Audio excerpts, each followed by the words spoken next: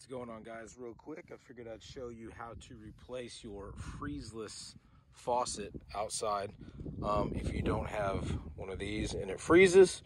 There's a good chance your faucet may freeze if there's water inside the pipe. This one's already taken out, that's why it's loose. But I have one of those, as you can see. But the other day I used my faucet outside, and like an idiot I left it hooked up and didn't get all the water out of it. It froze. So I'm gonna replace it. So what you do, you take your big old pipe wrench right here, you're gonna put it around the faucet and you're gonna turn it. And what that's gonna do, it's gonna turn and turn, and then you should be able to slide it out. If you have a house like mine, there's a good chance they might have bricked around it. I had to chip it out. I had to get, you can see those little drill holes. I got a, I put it inside. I've got a little concrete bit, and I had to drill a couple holes and then chip it out, and then I was able to pull it out. Maybe you can, maybe you cannot see right there. You can see where it threads in there. So when I turned it on, there was water coming out from the brick. So I immediately turned it off because that's obviously not right. Went inside the garage and there was water coming out from the wall. So I knew something was busted. Did a little bit of research and it was the freezeless pipe. So this is what it is. Mine's a 4-inch and that sucker busted almost halfway.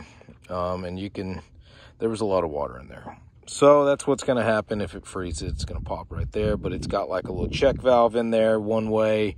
Doesn't open unless you turn on the faucet. I'm not an expert on it. I don't know exactly how that little fitting right there works, but that's what lets you, that's what allows this thing to be busted and not leak water all over the place in there, well, unless it's turned on.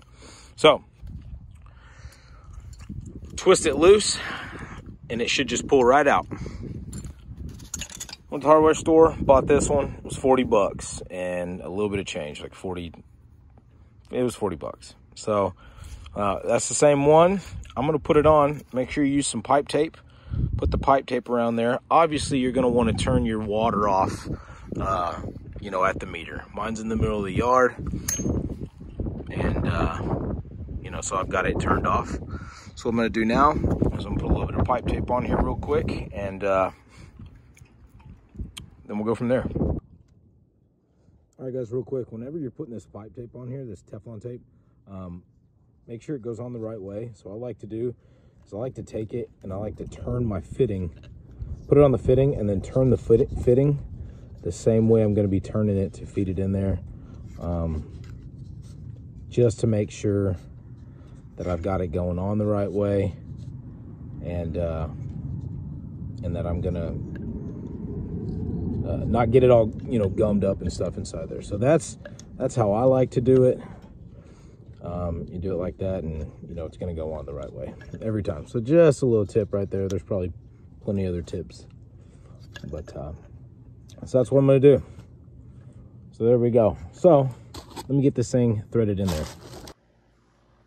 All right, got it on there, threaded it in, got it to where it was tight, and just took it right there. You can see it dripping. I've turned it on already to make sure it works and it's not leaking inside, which it is not. I saw a good tip, making sure that it's actually working correctly and not busted in there, not leaking. You just kind of barely turn it on. So I can barely turn it, there we go. Put your thumb over it, and then eventually, I don't have it on enough. Put your thumb over it, and then the pressure just shoots it out like that. And so that's how you know that it's good. If you've got a busted pipe or a leak in there, it should force out that way. So there's that. Hopefully this helps. Super easy job as long as you can get it out of there. Like I said, all you do is you take this pipe wrench and just untwist it. It should untwist straight from there. That piece, that new piece comes exactly like this. You put it back in, thread it on, turn your water on and go. Pretty simple job. Hopefully this helps somebody.